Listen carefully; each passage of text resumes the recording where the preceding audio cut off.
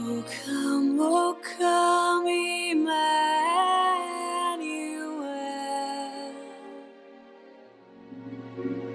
and ransom captive Israel. When I think about Christmas time at First Pres, my mind goes back to when I was a girl, coming with my family.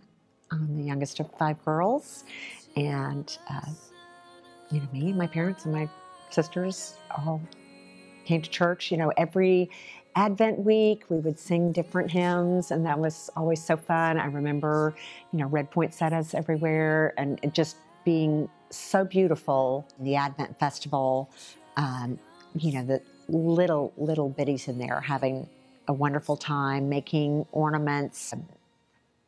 Somebody playing the piano with her students in the middle of the hall. Everyone sort of getting together in the spirit of the season. For me, First Pres has always been home. And so for me to be at home at Christmas is for me to be here. We never leave town over Christmas because we all want to be here on Christmas. We may leave the day after Christmas to go somewhere, but we're always here. My family and I are always here.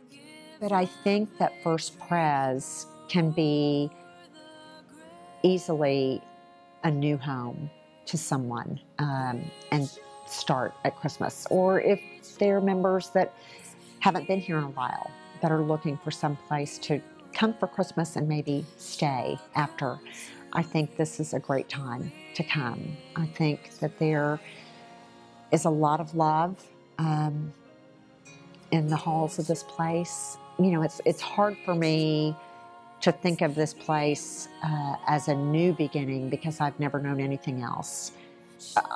I love it so much I can't see how someone coming to visit couldn't feel that same love from the moment they walk in. I certainly hope so. I hope that we are, really a welcoming community of believers.